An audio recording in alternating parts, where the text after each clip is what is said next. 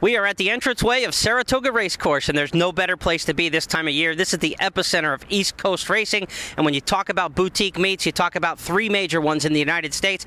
Here at Saratoga in upstate New York, out west in Del Mar and California's Seaside Retreat there, and then in Keeneland in the spring and the fall, you see the seasons change at Keeneland Racecourse. These three boutique meets are very unique in that the racing is outstanding, the meets are short in length, but the great thing about all three of them is the towns really embrace the horse racing fans. Lexington, Kentucky, Del Mar, California, Saratoga Springs, New York, they welcome you with open arms. And throughout this preview of my 5 handicapping hints for the boutique meets, we're going to take you to some different places around Saratoga Springs so you get a little taste of the town. In front of the National Museum of Racing and Hall of Fame, just across the street from Saratoga Racecourse.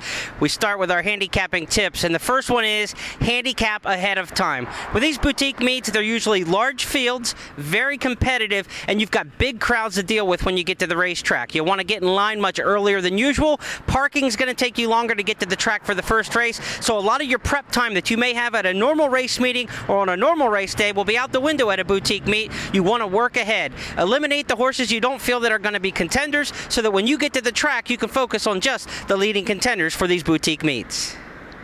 From downtown Saratoga Springs, where the tourists file down Broadway for the shops and the eateries throughout the meet, the tourists will also be lining up at Saratoga Racecourse, and they'll be wagering mostly in the win, place, and show pools when the race meet starts.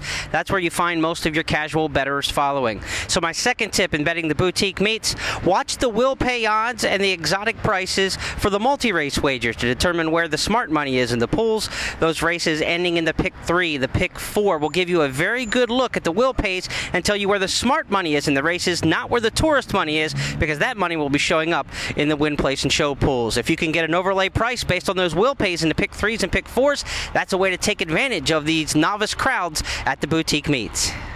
At Congress Park at the famed carousel that the great Mary Lou Whitney helped restore about a decade or so ago. The kids still enjoy it here in Saratoga Springs year-round, and it's a place where you can come at Congress Park and handicap ahead of time, lay on the grass and take your time and relax throughout the day. That's kind of the pace that is Saratoga Springs. Our third handicapping hint as we look at these boutique meets is to look for the hot connections. The meets are short, and they are off to a fast start for some folks and off to a very slow start for others. The folks who get off to a slow start rarely recover at these meets when talking about the jockeys and the trainers. As far as the hot connections go, when they get off to a fast start, they tend to ride it out throughout the meet. So if you're not handicapping the first week of the meet, pay close attention to the standings. Trainers who have horses who run better than their odds might indicate. Jockeys who are getting long shots to hit the board. Guys who are off to a good start are going to run off a fast and hot streak throughout the course of a boutique meet. It happens here at Saratoga, it happens at Del Mar, and it certainly happens at Keeneland when the meet is even shorter. Years ago, folks used to come to Saratoga just for these, the natural springs. They had healing effects, and the bottled water is good nowadays. But horses nowadays come to Saratoga Springs for a specific reason, because the big money and the prestige is on the line at the Saratoga race meet. And that's one of my major handicapping hints for the boutique meets, whether you're talking here at Saratoga, Del Mar, or Keeneland. Look for horses who are pointing for races at this particular meet. There are no giveaways. Owners and trainers are not trying to set their horses up at these meets to run the next time out. They're here to run today. The optimum layoff, 4 to 6 weeks, perhaps a little bit longer, maybe up to 2 months.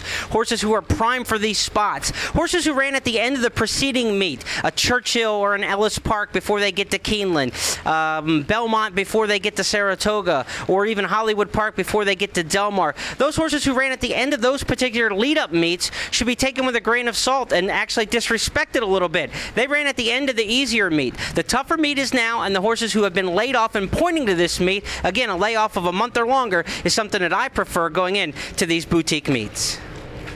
When you come to Saratoga Springs, the first time you have to come to Hattie's Fried Chicken. They blew away Bobby Flay in the throwdown, and since 1930-something, they've been serving the greatest fried chicken on earth.